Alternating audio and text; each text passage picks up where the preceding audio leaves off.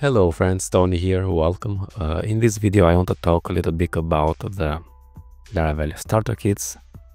I made a video for Laravel Livewire, starter kit, Vue and React, and also for new option which we have here, which is the Work OS option. Now one thing is missing here, or Laravel team don't include, because they said they think maybe we don't need that. But with Laravel 11 we had Laravel Breeze and Laravel Jetstream, okay? And with Laravel Breeze we had options with Vue and React, of course. With Livewire we had with Livewire class and functional APIs, but also we have with just Blade, okay? If you wanted to create a Breeze with only Blade and Alpine, you will choose Blade and Alpine. But now in the Laravel 12 we don't have only Blade starter kit anymore. And I saw some people on Twitter, some reaction there, who want to work only with Blade, that we don't have in the Laravel 12. You can choose to work with Livewire, which is similar, but for someone who don't like to work with Livewire, why he need to have that Livewire over there? The first thing and the next thing I want to talk is the Work OS authentication. Now Work OS is great.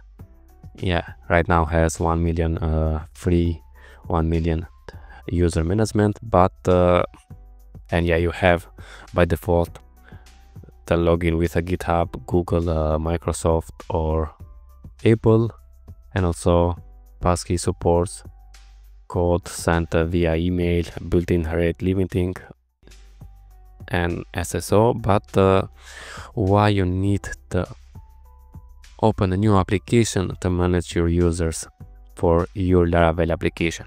Because at the end Laravel is a backend framework which can handle all the work for you. So why you need to have a separate application to manage your users? If you work with Next.js, for example, yeah, you can use with the Work OS and that is okay, or with the React only, or with Vue. But if you work with Laravel, I think is more okay to work with a Laravel built-in authentication.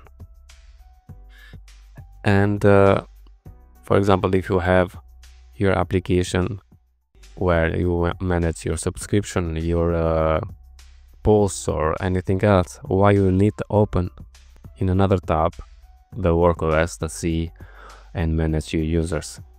You can manage you can see the users on the Laravel application because you have the database of that, but to manage, to create roles, update roles, I think you need, if you work with Work OS, you need to create an roles and permissions in the Work OS authentication section.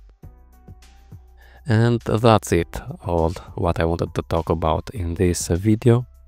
The Laravel 12, we're missing the Blade, and we have a new option for authentication which is going to manage or login, register page, design and permission and roles.